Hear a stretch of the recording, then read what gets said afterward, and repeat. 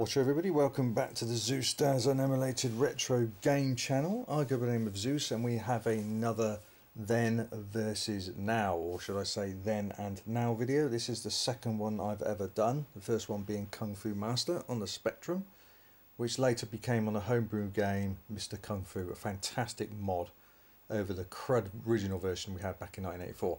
Anyway, that was another chapter. We are now talking about Montezuma's Revenge for the ZX Spectrum. Now what you're seeing here is the actual Atari 8-bit version. Actually on the Atari 800XL if you want to know. I'm using the real hardware. Now this is a game I grew up when I was a teenager with a mate. I love this game, absolutely fantastic. I always loved games with dungeons, skulls, spiders, snakes, and this has the whole lot. It really is fantastic. So I just want to give you a quick show of what this is like, so you'll get it in your memory what it is, what the game looks like and how it plays and everything else. It was designed by Robert Jaeger back in 1984. And before I carry on, this thing came out with about 4 names. It came out with Montezuma's Revenge, Preliminary Monty, Pedro and Panama Joe. Really confusing. It's all to do with cracked versions, beta versions, pre-released versions, pirate copies. You know, it's very, very complicated thing. So what I'm going to say is I've put a link in the 2 links in the video of this description of this video, because it has 2 very in-depth reviews, interviews with Robert Jaeger, and he tries to explain why there's so many names and what's happened. But anyway, let's get on with this. What I wanted to show you is this is the Atari 8-bit version. Okay, so we've got skulls, you have to get the keys.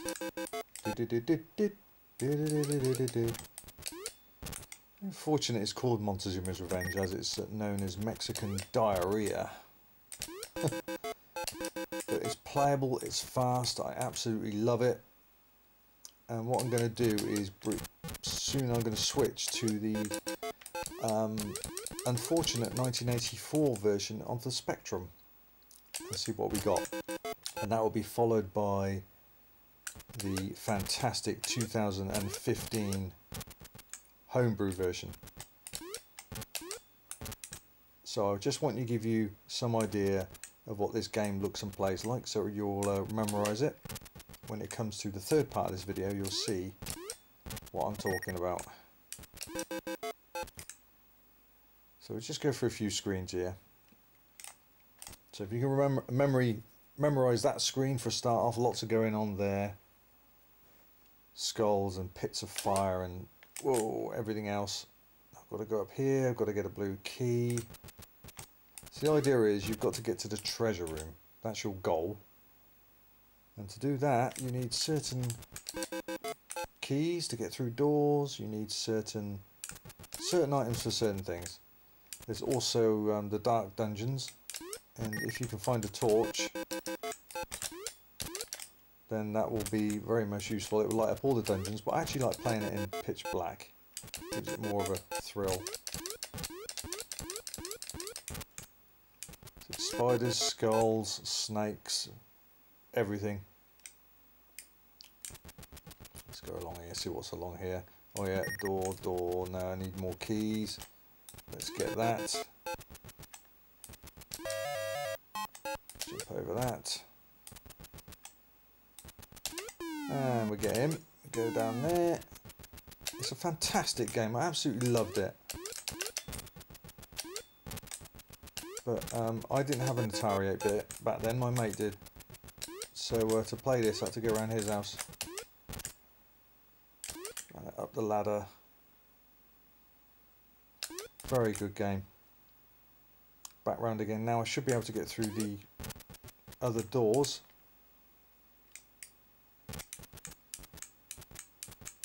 Come on. Oh, we did. Come on. Jumped over both. No, I'm going to die. Yeah, I thought so. Where am I now? I'm back over there. Oh, you can also jump into the fire, into a huge puff of smoke. Like that. I quite like that.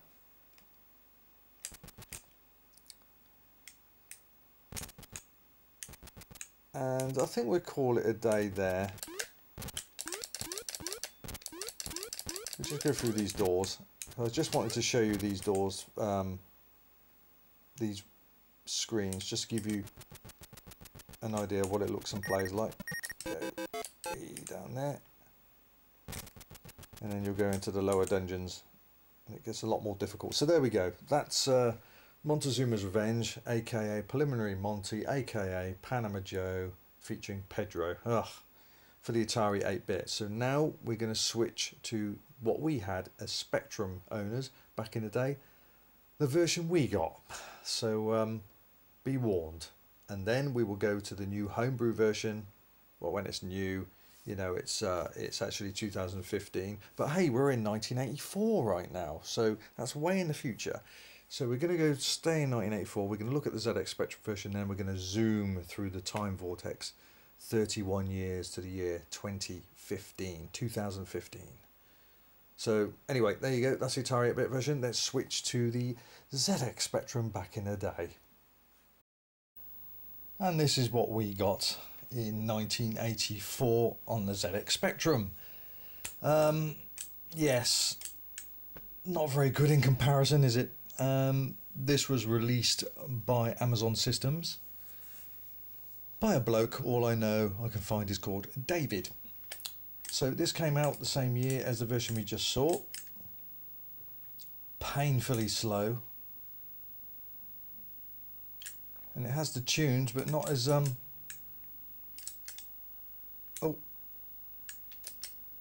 not as exactly the same, but you've got to be pinpoint. There we go. Animation stops as well when you pick someone up. Awful. I didn't see this back in the day. I was used to seeing just the Atari 8-bit version, which was fantastic. But this is yeah, it's not convincing, is it? So we get that. No, we get that. Got to be so precise as well. Down there we get. So we can't. I don't think we can jump across and get anything. I'm not sure. Oh yes, we can. And up for that, some more points. It's just not as it's not in the same class, is it? It's very slow. The room layouts are exactly the same, but it's just bloody awful. There's no speed as such, and I think I'm dead there. There we go. Oh dear. It's still got the little smoke effect there, but it's just not in the same league. It's terrible, in fact. No, I've never, as I said, I never played this back in the day, and I'm glad I bloody didn't.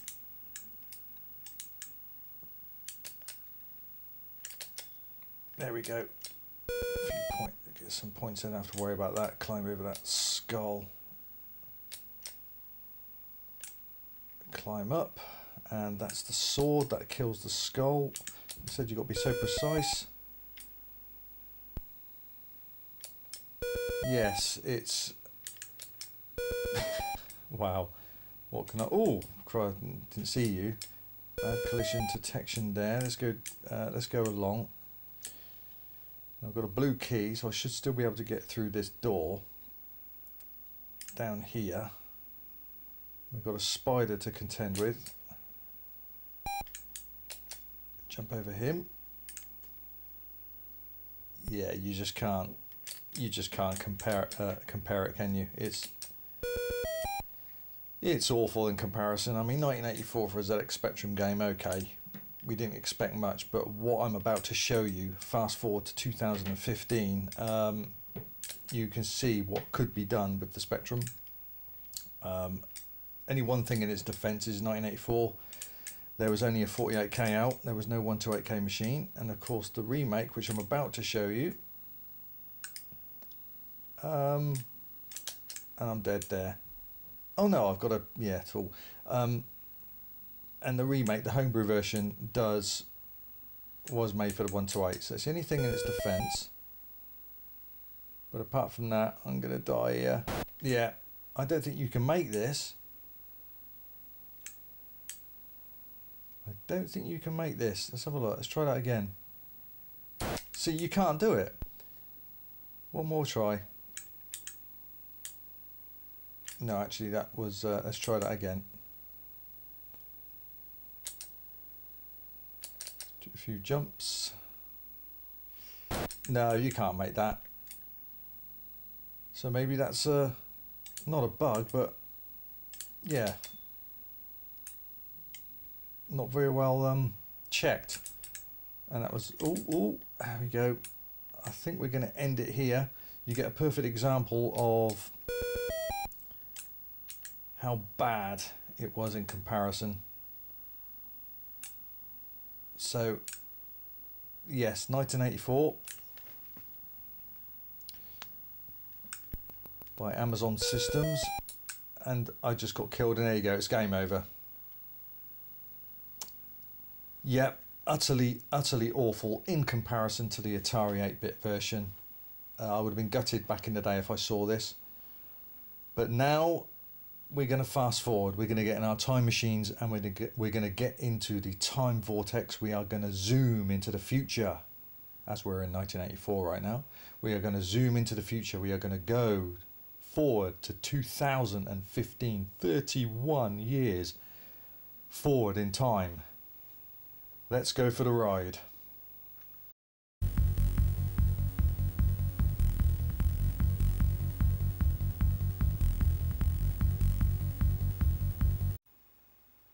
Welcome to the year 2009. We have travelled 25 years into the future via the time vortex, and I hope you've had a safe trip. But this is now what we get. 25 years after the initial release, and shocking difference, isn't it? It looks exactly the same as the Atari 8-bit version I showed you at the beginning of this video. And this was redesigned by a Russian chap called Andrew Zyglov, or Ziglov. So I hope I pronounced your name properly in one of those two attempts. And I'm just absolutely amazed by the difference. This just goes to show this could have been done back in 1984, not with the sound, because this is 128K AY, but the graphics chips are exactly the same. It could have been done. And look at this, it even has the Atari 8-bit sounds. It's so playable. Look at the skull, it's the same size, it's quick, and check out this tune. Did exactly the same way as the Atari 8-bit. It's fast, it's great. Look at that. It's just virtually identical version. If I didn't have an 8-bit back in the day, the Atari 8-bit, this is the one I'd have. I'd be more than happy to settle for this, unlike the crud we just saw, known as Panama Joe. Right, there we go. There should be a wall there, that's right, can't get through there yet, so over there and then over there. So we show a few screens, again, to give you some idea. Oh, careless jump there. Very rusty. Back down there. So yes, if you like games that consist of skeletons, bouncy skeletons, snakes, spiders, dungeons and treasure, then this definitely is the game for you. And it just looks fantastic. It moves so well. Shockingly good. Almost a perfect replica. What on earth was that version we just saw? As I said, it's not as if it's a different graphics chip, it's the same graphics chip. The only difference is in 1984 there was no oh, nice little smoke effect as well, that's included. There was no AY, there was no 128K machine back then.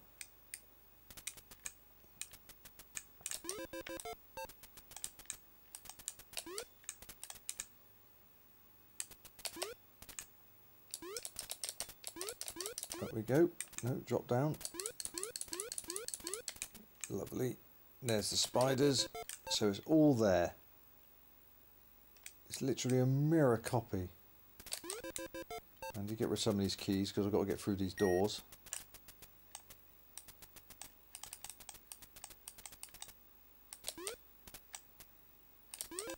Bouncy skulls as well, it's all there. Oh, that was careless. It's just a quick guide anyway, just give you an idea.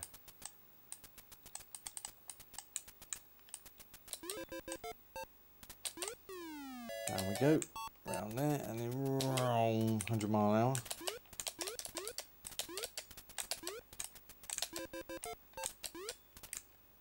Very tricky sometimes, but I absolutely love this game back in the day, and I still do.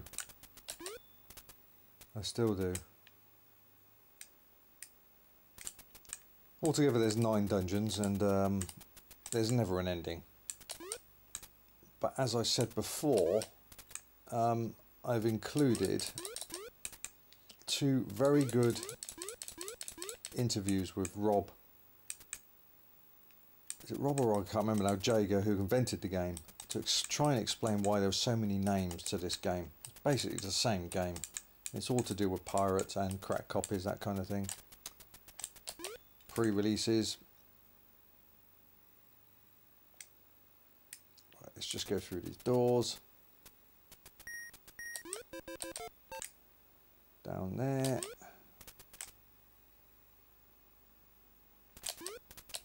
Over there.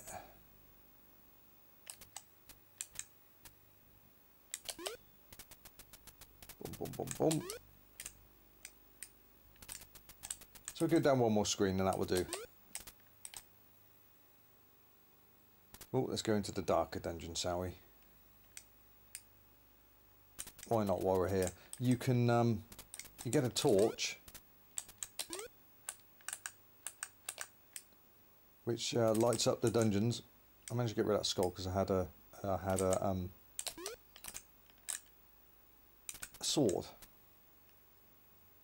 It's just great. It just moves. It plays so fantastically well. It's a beauty.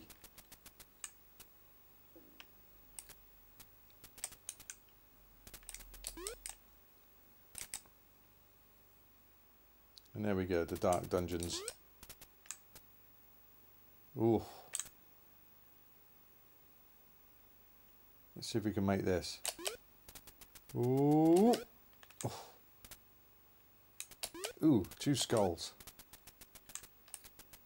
Wrong way. The dungeon, the actual, I suppose we could get to the treasure room if I...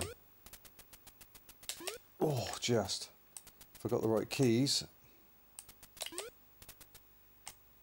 Oh, nasty. Oh, only just.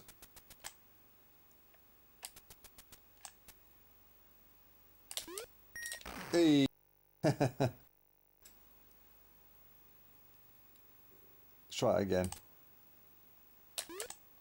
I've done it again. I got too eager. One more. One more. There we go. Oh no! There we go, because I didn't have a key. I forgot there's an invisible door there. We're going to end it there, I think. Let's just die so you can have a nice little game intro playing as we finish off. So that is Then and Now of Montezuma's Revenge, aka Preliminary Monty, aka Panama Joe, featuring Pedro. What a mouthful. So, yes, it's a shocking difference compared to the official release back in the day. 25 years it took before somebody had the thoughtfulness of trying to recreate the Atari 8-bit classic. So there he is, Robert Jager, that's it, who has created the game, and Andrew Zigloff, who has redone it for the Spectrum. It's only a Spectrum 128K though, doesn't come out on the 48K. But absolutely brilliant. So there we go. I'm happy to have done that one of my all-time favourite 8-bit games, and I hope you've enjoyed that next edition of Then and Now. So until next time, take care of yourselves. Please keep subscribing to the channel, or subscribe once, that's all you need to do, and hit that click that notification bell so you'll receive all my latest notifications. Otherwise you won't know what I've uploaded, will you? And that would be a crime. Yes, it would. So yep, that's it from Zeus. So until next time, Zeus out.